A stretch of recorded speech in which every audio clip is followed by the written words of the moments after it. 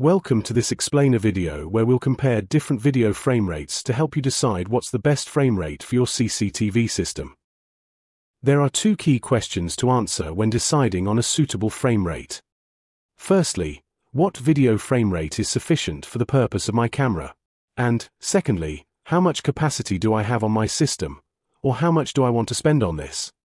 Here, you need to think about the fact that faster frame rates will require more storage space, more bandwidth, and more throughput on your server and viewing PC.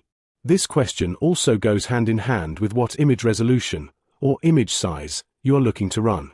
Running a high frame rate in combination with a high image resolution will use a significant amount of resource and can become very costly, so it is important to make careful considerations. In this video we will only look at video frame rates, to help you get this part of the equation right. As a rule of thumb, for slow movement in a scene, a lower frame rate tends to be sufficient. And for fast movement in a scene, a faster frame rate will be required.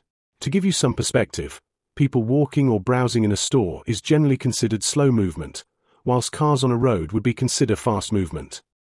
Let's look what different video frame rates look like in practice. On screen, we are displaying the same video in 4 different frame rates: 1, 8, 12 and 30 frames per second.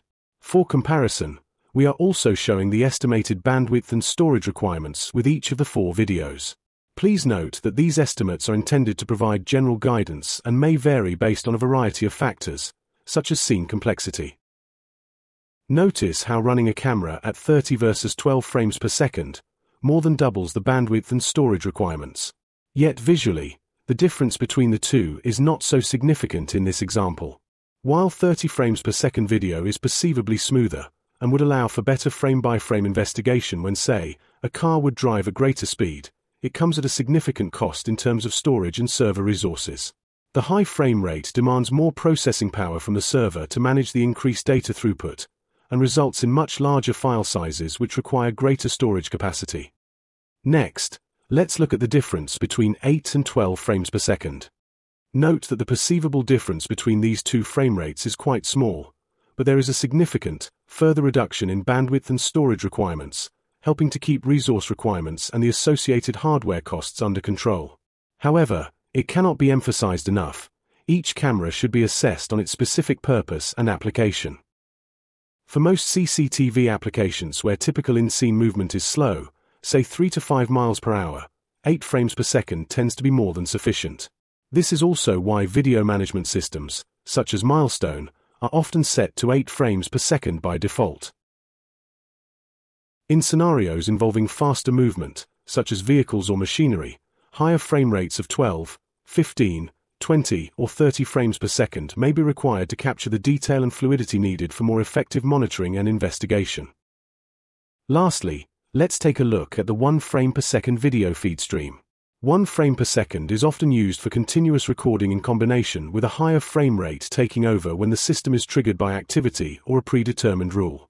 Using this setup, the 1 frame per second recordings are ideal for proving something didn't happen, whilst the higher frame rate used for the event recordings will provide the detail required for incident investigations. So in summary, 8 frames per second is often a good starting point as it is suitable enough for most standard CCTV applications. It offers a good balance between usability and cost efficiency in most cases. Decrease or increase the frame rate in accordance with the specific purpose of your camera application, remembering that faster in-scene movement may require a higher frame rate to meet your requirements, but that this will increase resource and storage demands as well as the associated costs. We'd also like to advise against the all too common practice of setting the same video frame rate for all your cameras, particularly in larger camera estates where the purpose of different cameras can vary significantly and a one-size-fits-all approach often leads to either compromised performance or a costly overspecification. We hope you found this helpful. If you need more information, give us a call to speak to one of our experts. And if you enjoyed our video, we would appreciate a thumbs up, and please consider subscribing to our channel for more videos just like these. Thanks, and we hope to see you on the next one.